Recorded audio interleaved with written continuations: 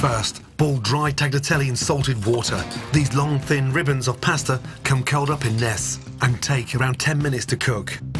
Then add olive oil to a hot pan and fry finely chopped onion, thinly sliced garlic, and sweat until soft. Next, remove the meat from your sausages by cutting open their skins and crumble into the pan.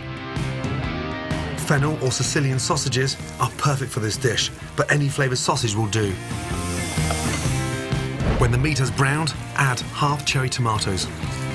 Season.